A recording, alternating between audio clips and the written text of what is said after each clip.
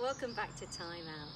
It's about this time of year that the dawn and evening chorus are at their best. Just listen to that.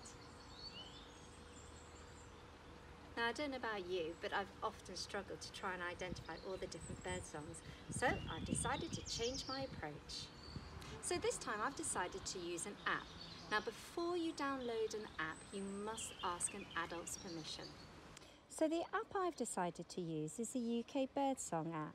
Once you've downloaded, click on it and you will get this fantastic range of images of UK birds. Now choose the bird that you would like to listen to. So I would recommend a bird you're familiar with. So I'm going to choose the blackbird. Click on it and listen to the bird song.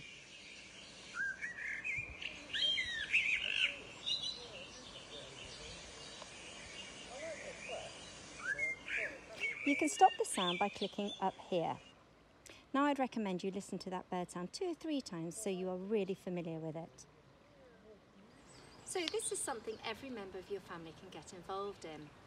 They could all choose a different bird, so they might choose from the blue-tit, the sparrow, or even our gorgeous little robin. So when you're out on your walks or you're in the garden, everyone can be listening for different bird songs. So good luck at becoming an expert too.